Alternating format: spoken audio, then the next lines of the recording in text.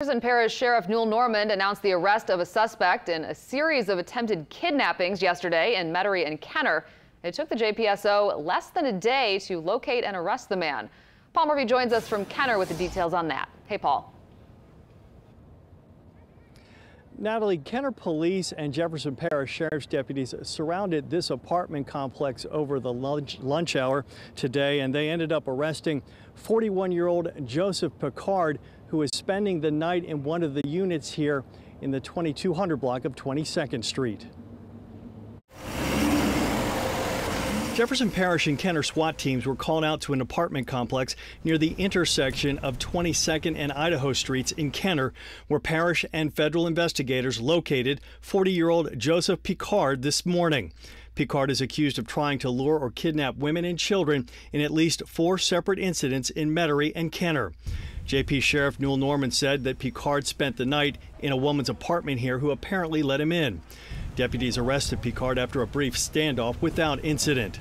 We sent in the robot and we were able to determine that he was unarmed, and were able to gain entry and successfully able to secure him, and we have him under arrest. According to the JPSO, Picard approached a group of kids yesterday at Mike Miley Playground and offered an 11-year-old girl $100 to do work for him. Deputies questioned Picard and later released him.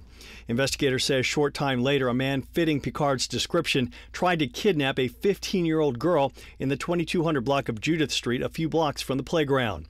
And according to JPSO, Picard tried to kidnap a 28-year-old woman near Jade Street and Burris Drive.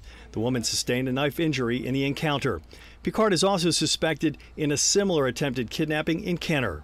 Mr. Picard approached a teenage girl yesterday off of Veterans in Massachusetts, offered her $100 to come back and take nude photographs. Authorities are also looking for other possible victims. So we're going to reach out to see whether or not there were any similar incidents that we'll be able to bring to some conclusion. And neighbors in West Metairie and Kenner called Picard's suspected reign of terror last night both frightening and alarming, and we'll hear from some of them, including a teenage girl coming up new at 6. We're live in Kenner. Paul Murphy, Eyewitness News.